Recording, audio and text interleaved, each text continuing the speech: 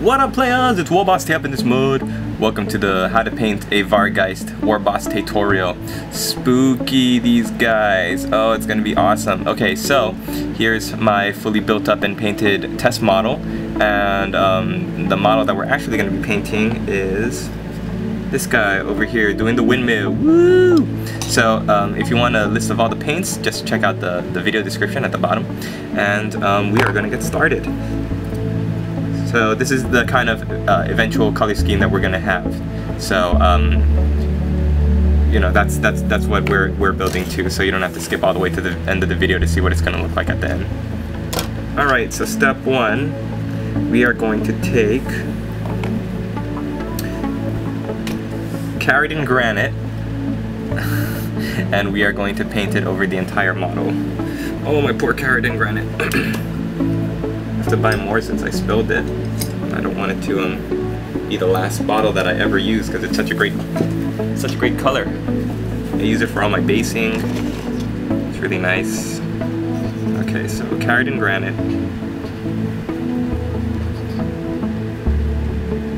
Hope you're all having a happy Easter.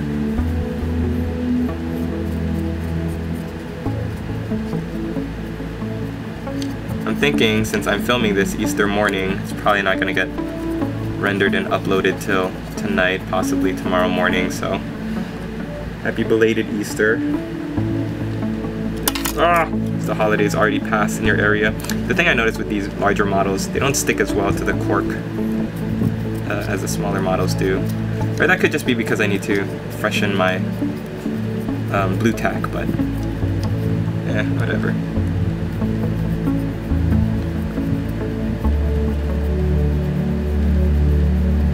I'm dipping my brush into a little bit of water before just about every time I go into the paint pot.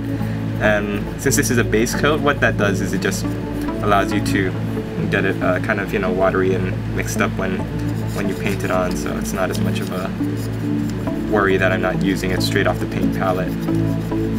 And you especially want a thick coat because for most of the skin, this isn't going to be the eventual skin color, skin tone that we're gonna be using. This is just to go over the base coat, or the undercoat, I mean, of gray, or if you're undercoating your models black, then yeah.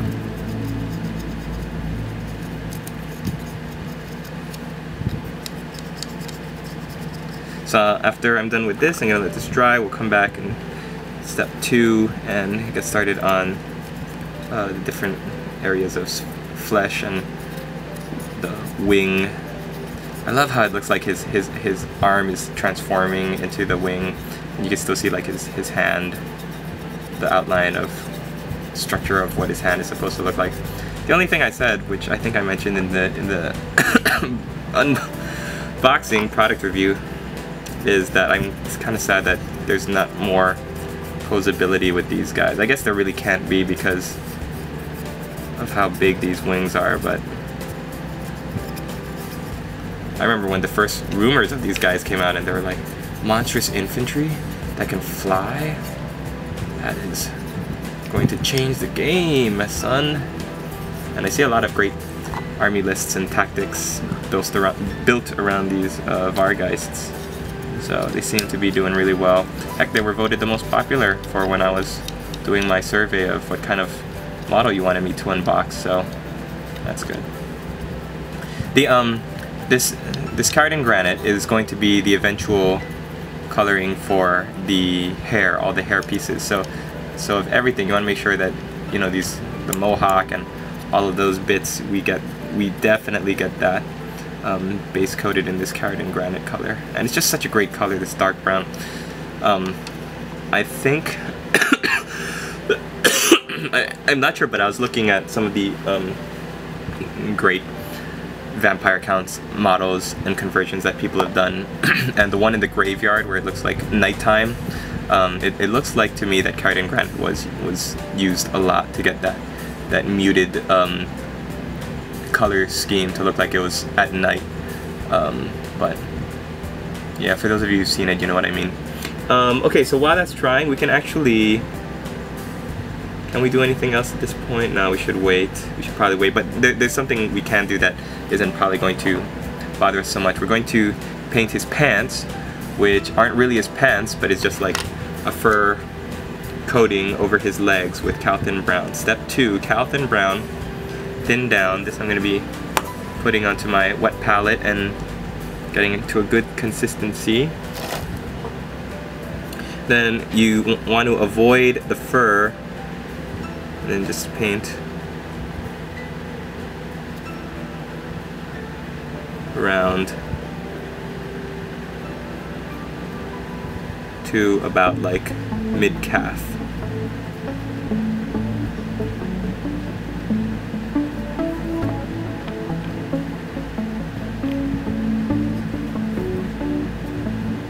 It's, you know, supposed to simulate like the brown fur that he would have on his legs. If you've seen the movie Bram Stoker's Dracula, which is I kind of think that's kind of where they got the inspiration for this guy, the Bat Creature, because it just looks so much like the Gary Oldman costume in the end of that movie. Vampire butt crack. All right.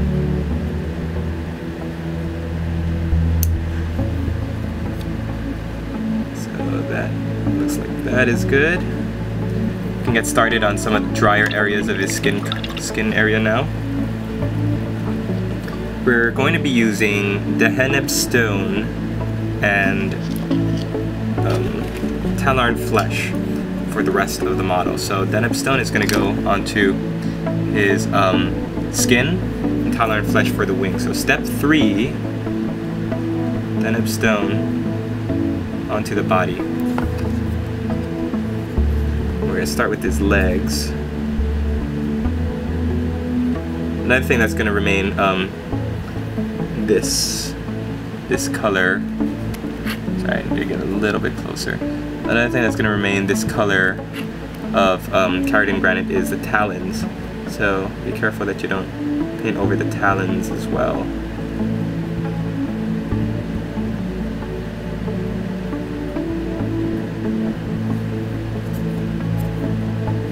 Such a great model. I was painting it up last night, my test model, and you know when you're painting something and you get really inspired and the time just seems to pass and everything just kind of seems to, like, painting is so much fun for me.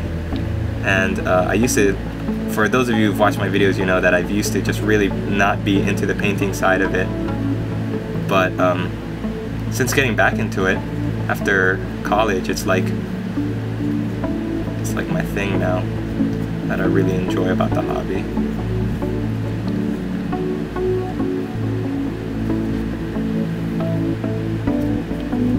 The thing about this windmilling guy is that you have to get back to this angle over here by his wing. This is going to be a troublesome area, I can just tell. Alright, let's continue.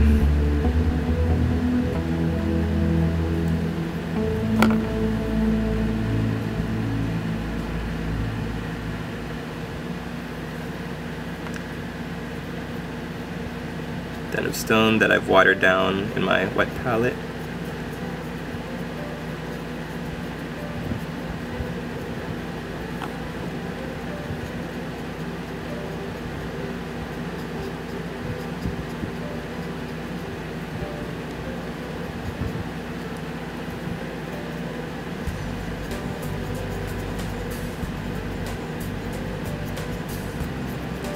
Now Badab Stone is also going to be the color of these bony spikes for the wings, so you can actually start that now, get that color onto the wing areas.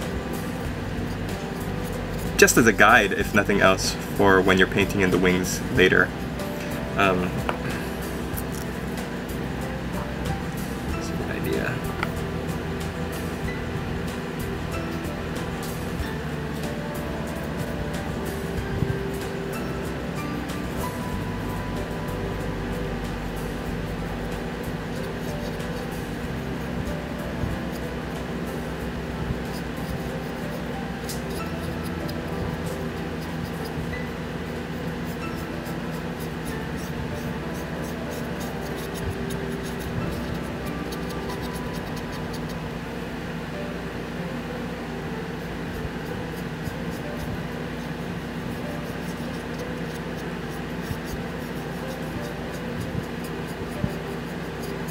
So you can see how messy I'm being, and I'm not really worrying about it because these are just guides for me for later. So I'm gonna, this is just how I'm gonna do this one side. I'll finish his other side and the rest of his body, and then in the next part of the video we will paint the wings themselves after I let everything dry. So anything that you would constitute as the vampire, the Vargheist skin tone, paint in Deneb stone. Okay, I've decided, because of the weird angle, that what I'm just gonna do is I'm gonna paint the whole wing with this Deneb stone color for this step, and then when we get to the next part, which is the flesh color, Tallarn Flesh, then we'll just put it into the more prominent areas of the wing. And I'm doing this because when we have to paint the flesh, I don't want to miss any parts or pieces and then have them end up being what do you call it, just to look uneven. So yeah, really great detail. I remember back when I first started collecting and we had the old metal wyvern kits, and they had these plastic wings, and then some people might like them just for the nostalgia factor, but I could never I never really liked them. They looked too perfect for me. That was back in the 90s, you know, so I'm an old man when it comes to these games.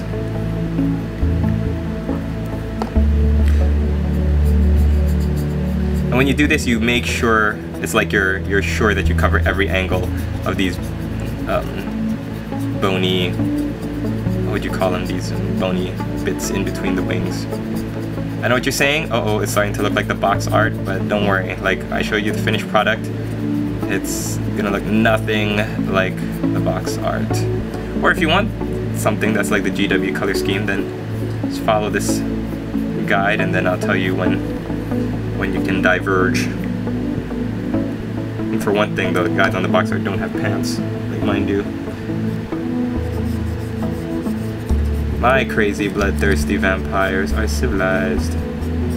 They don't go to battle without pants, even though they're bloodthirsty, crazy psycho monsters.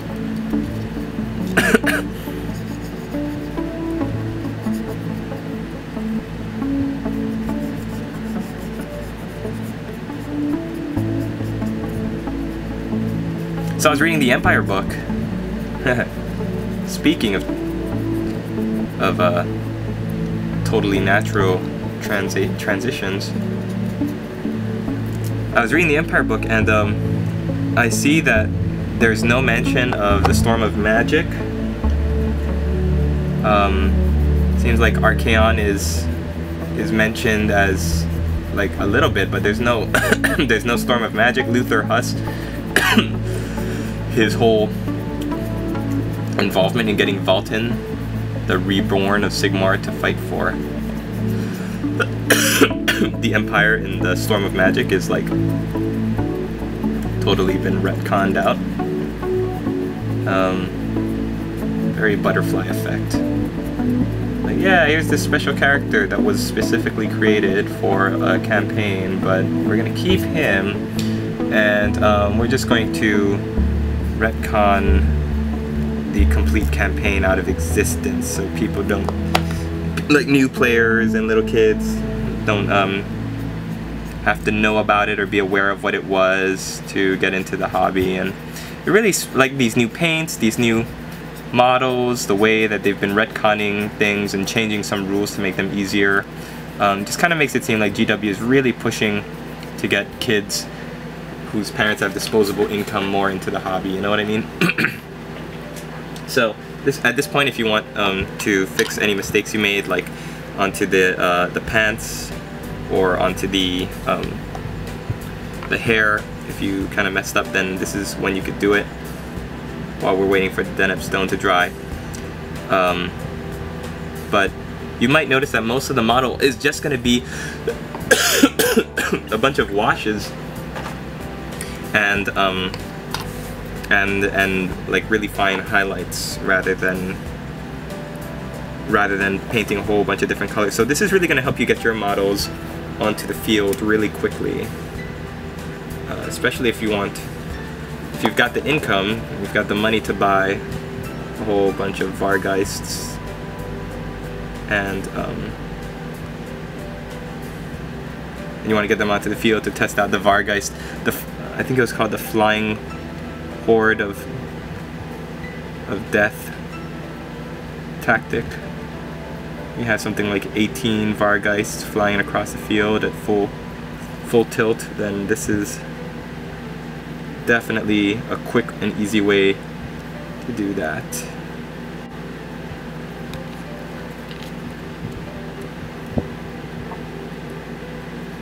Yeah, I just wish these stupid wings weren't so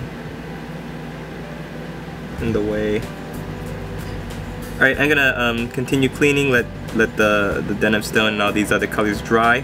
When they're totally dry, then we'll begin with the wings and then the washes. Just to let you know, for this next step, you're gonna need Tallarn Flesh right here. And now what we're gonna be doing is we're gonna be taking a different brush and we're gonna be painting into the actual wings. So one of these are dry right now, so one of the wings is dry. So I'll show you what I mean. I'll do it for you, and then I'll cut the camera so that you can finish yourself. So let me show you on this wing here. Just gonna take your Tallarn Flesh.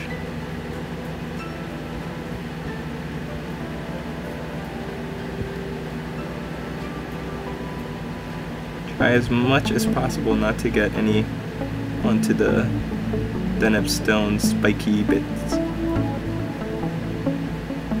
Kind of reminds me of like a pterodactyl.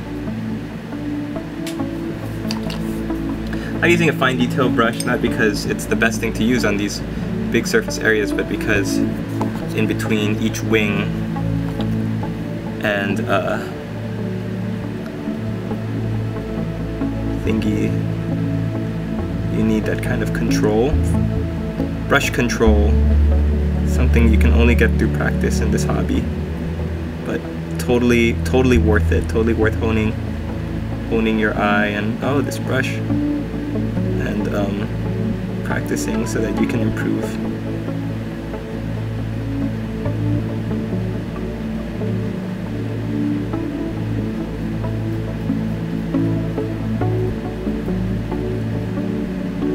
I need a better fine detail brush. This one is ready for the trash.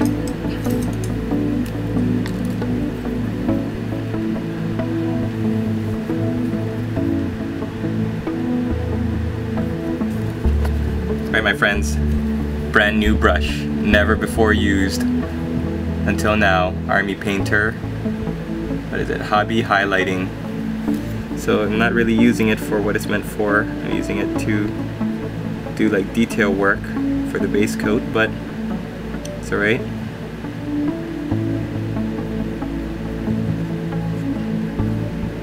There, so you see how I build from the inside where these spines are, and then I just build towards the center. That's all you do. So you just keep doing this all the way to the end, and then you do the other side. It will take me forever, and I don't want to, make such a huge file. So I'm going to keep going, and then I'll show you what it looks like when I'm completely done. Okay, at this point, your model should look something like this after you take the time to paint in all the wings. And this looks pretty cool by itself. Pale color contrasted with darks. And if anything, what we're also going to do is paint in the tips of his claws with Charadon Granite in this step. So a little tiny step, just make sure all the claws, talons are painted this Charadon Granite to match with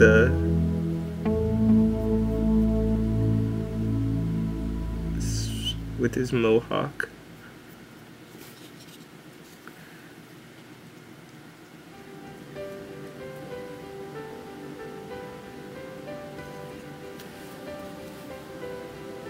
Vampire has a mohawk. It's from Jersey Shore.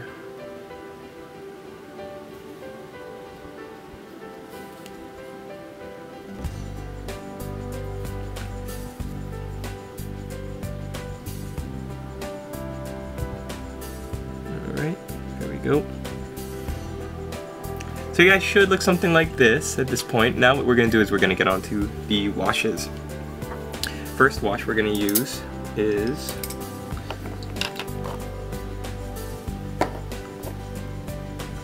Badab Black.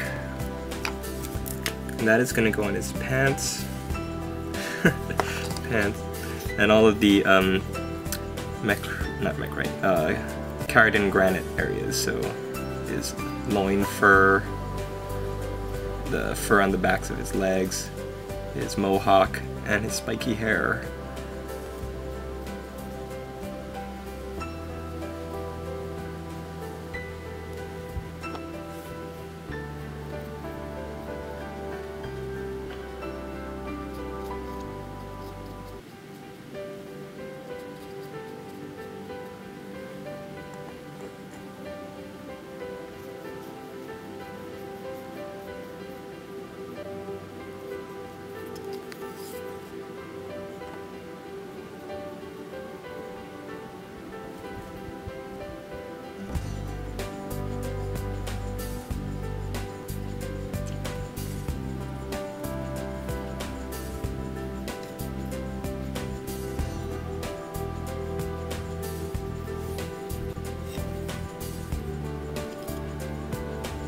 This windmilling pose.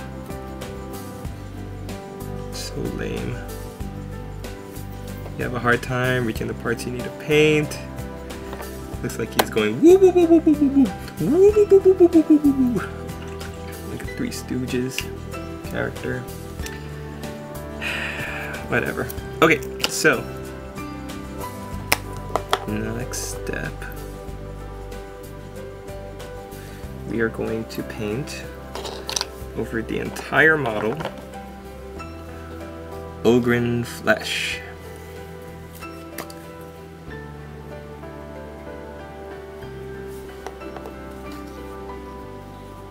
And because we're going over the entire model, you just gotta make sure that you're very careful on not letting anything pool or get too crazy.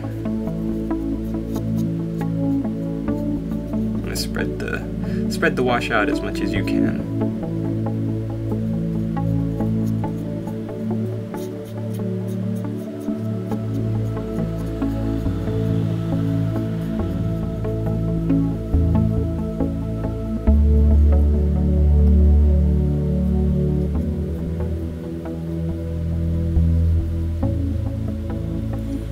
This we're actually not going over the whole model. We're actually just hitting the anything that's colored Deneb Stone or Tallarn Flesh.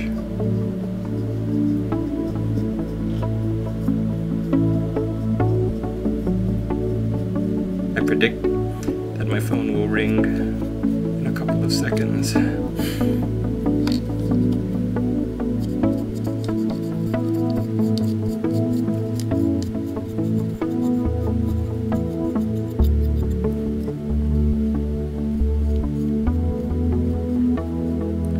Down here, his bottom of his stockings,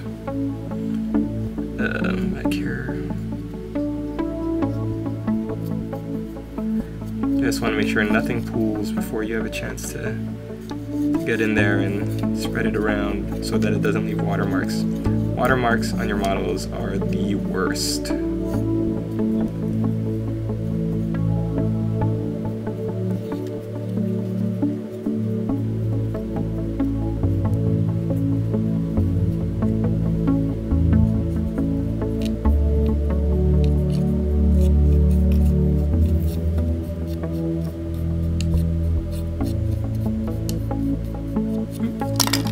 Here's my phone.